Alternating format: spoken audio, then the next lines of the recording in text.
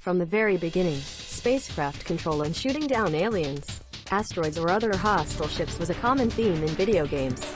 And this genre really took on a new dimension when 3D games started taking off. Interloper offers incredibly lightweight space movies full of exciting moments, all in a cleverly designed package of mobile phones.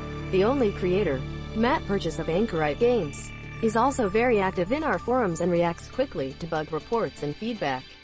And I think Interloper will be even better in the future.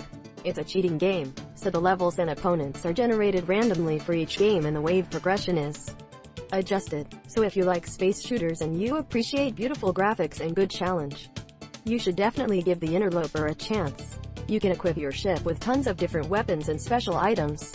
And Interloper has a fascinating quality of outdoor games like Diablo or Borderlands. Imagine the first-person perspective right from the cockpit of your own spaceship as you fly through space and fight against all the masters of cool enemies. Dogfighting in space has something that video games can do too.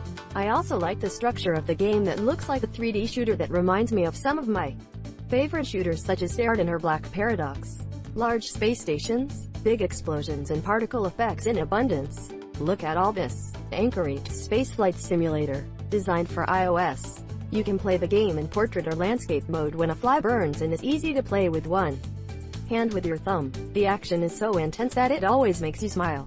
And the controls, designed with a touchscreen in mind, make the game enjoyable to play. The structure of Interloper is also focused on mobile games.